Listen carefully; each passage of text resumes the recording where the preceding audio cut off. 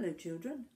Well, today is the 1st of December and it really does seem a bit like winter now, doesn't it?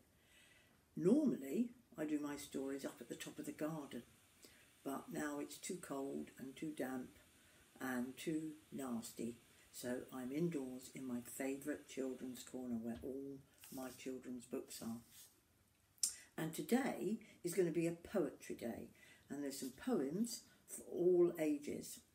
So if you're very little, you might like to start listening to a couple. But if you're a bit bigger, maybe you would like to hang on right until the end when I've got a bit of a treat for you. So it's December and it's winter, but the best thing is to look forward to Christmas. And in the weeks coming, we will have more Christmas stories. But today, I'm going to start with some poems that just seem to fit the mood for the weather that we have outside. And I'm going to use one of my favourite poetry books, and it's written and illustrated by Shirley Hughes, who is the most wonderful illustrator. And this book is called Out and About, First Book of Poems. And it's got lots of poems for all the seasons. This one actually is at the end of autumn, and it's called Misty. And I thought of it because we've had some very misty mornings here, and in fact today is so misty I cannot see across the road. Mist in the morning, raw and nippy, leaves on the pavement wet and slippy, sun on fire behind the trees, muddy boots, muddy knees, shop windows lighted early, soaking grass, dewy, pearly, red, lemon, orange and brown, silently, softly, the leaves float down. And there we are. That's Shirley Hughes. Lovely pictures of the autumn leaves.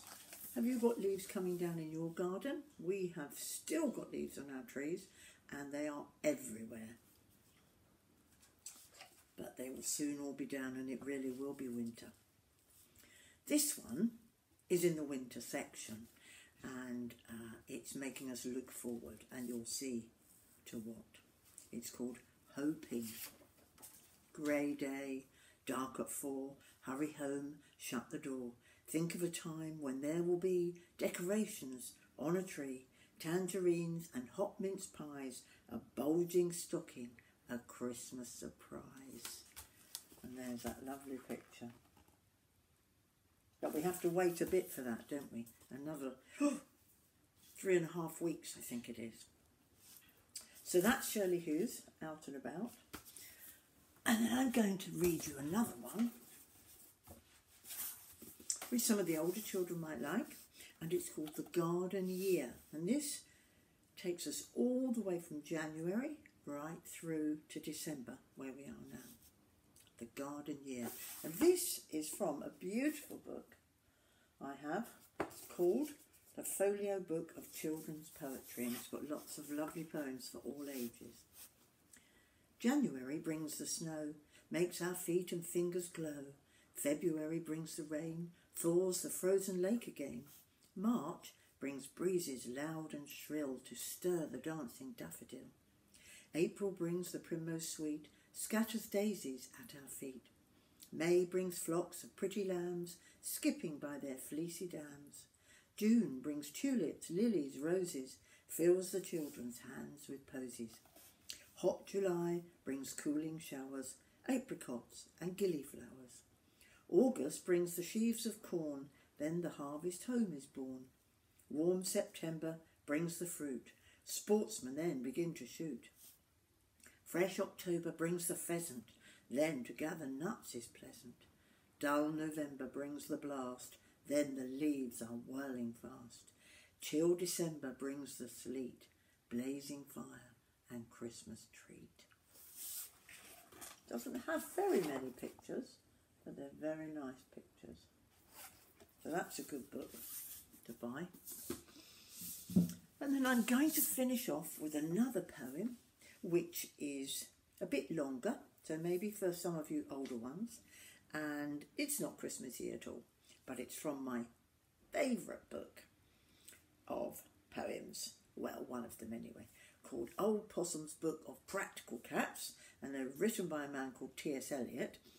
But this beautiful edition is illustrated by someone called Axel Scheffler. And lots of you would recognise his drawing because he has done lots and lots of books with Julia Donaldson, like The Gruffalo and The Stick Man, and lots of things you will know. So this is all about cats.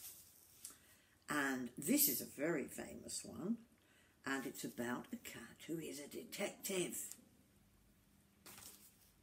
It's called McCavity the Mystery Cat. McCavity is a mystery cat. He's called the Hidden Paw, for he's the master criminal who can defy the law. He's the bafflement of Scotland Yard, the flying squad's despair, for when they reach the scene of crime, McCavity's not there. Going to stop there. That line is at the end of every verse, so why not try and join in? McCavity, McCavity, there's no one like McCavity. He's broken every human law. He breaks the law of gravity. His powers of levitation would make a fakir stare. And when you reach the scene of crime, McCavity's not there.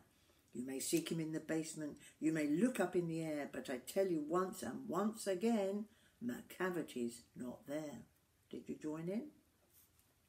McCavity's a ginger cat. He's very tall and thin. You would know him if you saw him, for his eyes are sunken in. His brow is deeply lined with thought. His head is highly domed. His coat is dusty from neglect. His whiskers are uncombed.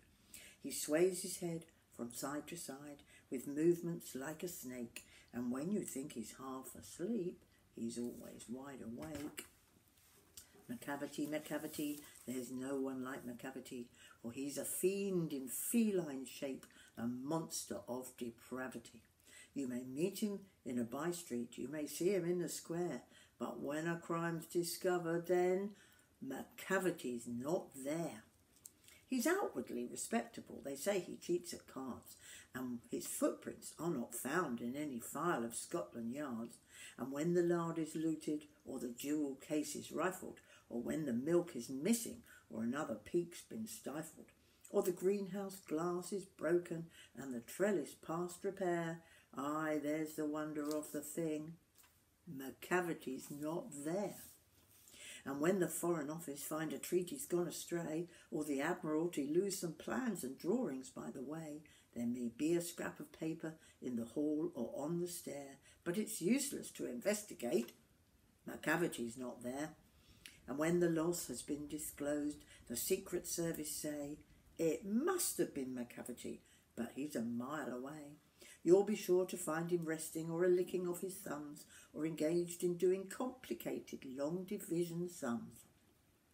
McCavity, McCavity, there's no one like McCavity. There never was a cat of such deceitfulness and suavity. He always has an alibi and one or two to spare at whatever time the deed took place.